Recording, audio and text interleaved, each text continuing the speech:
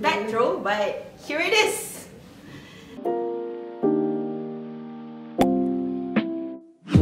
Hi everyone, Assalamualaikum and salam sejahtera. Dayana here. So today I am very excited because I'll be getting a mysterious parcel. So here it is. Tada! So you guys must be wondering what it is. I pun sendiri tertanya-tanya. Jom unboxing sama-sama dengan I. Alright. Oh, okay, wow. Wow, guys, look at that. Wow. So kalau korang still wondering, sebenarnya ni lah kad Debit-i visa yang baru saja launch. Cantik kan? Okay, I tarik Alright, okay, cool. This is the card. Korang nampak tak? Wow, so if you guys can look at this card kan, it's very thin, it's very light, and then the design itself pun very modern very sleek. Macam very rare for a debit card to have such design. And kalau korang nak tahu lagi, the best part, actually kad debit ni comes in 5 different design, guys. Alright, so kalau korang tengok, come kita tengok one by one. Alright, so this is like the light pink tadi. So it states here, be magical, be you. Alright, and then kita ada this shocking pink. I think this one is the main colour. So it says here, be yourself, be you. And then kita ada juga, wow, Tiffany blue, which is big cool, be you.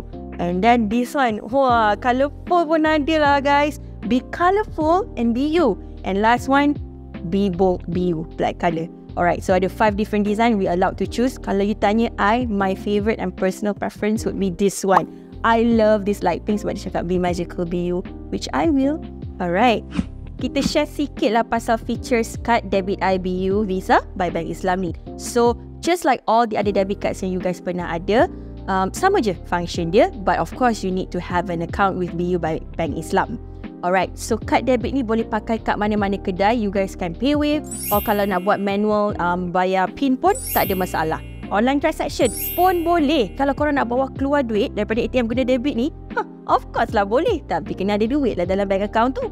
Alright, so kalau korang masih belum menjadi pengguna BU by Bank Islam, download the app and boleh apply the debit card from the app. For the existing BU by Bank Islam punya user, you guys can also apply the card via the app because BU by Bank Islam ni is 100% digital branchless bank. Now, the next question is of course, macam mana nak activate kad debit ni? Alright, very simple. Kita buat sama-sama, okay? So, all you need to do is actually just go to your phone, buka app BU by Bank Islam. Alright. Okay, log in. Okay, lepas tu kita pergi kat pocket. Okay, kat pocket dekat atas ni dia ada slider. Dekat slider, first slider would be your account. Okay, I see my account now. Alright, and then next ada slider pasal debit card. So kita kena klik dekat slider yang debit card tu. Okay, I click. Alright, and then ada tulis activate your debit card now. Okay, tekan kat situ. Alright, so there's actually 2 ways to activate your debit card.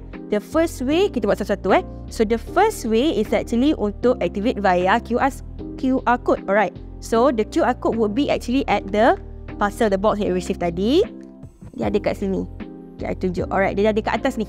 Dekat atas ni ada QR code. Okay, kita scan. Alright, so just place it here. Alright, scan QR code.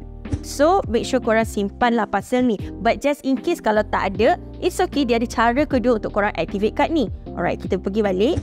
Okay, instead of guna QR code tadi macam I cerita, you can also activate the card via the number card itself. Okay, so kalau tengok, okay, sekejap So tadi di debit card I, so it's vertical by the way, very nice. So the number card dia tadi kat depan, dia ada dekat belakang. So number card I berada di belakang card ni. So you tengok dekat belakang card ni. Okay, and then I key in, okay.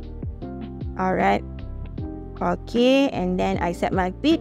Oh, done. Dah siap. Weh, laju gila. So easy, so seamless. Senang sangat dah activate and you dah boleh pakai dah kad debit ni kat mana-mana macam I cerita tadi. Awesome. Another best part about this debit card is actually dia menawarkan ciri-ciri keselamatan yang terkini dan canggih. So it comes with the latest security chip and dia membolehkan anda juga membuat pembayaran tanpa sentuh. Maknanya contactless lah. Oh, and also I lupa nak cerita. Kalau let's say you guys ada travel plans or nak pergi overseas, this would be the right card sebab kad debit ni boleh juga digunakan untuk overseas transaction. So cantik sangat lah boleh pakai kad debit ni masa untuk travel plan korang. So tapi yang penting jangan lupa activate overseas transaction and everything must be done through the app sebab again everything is digital branchless. Alright, so jangan lupa tu.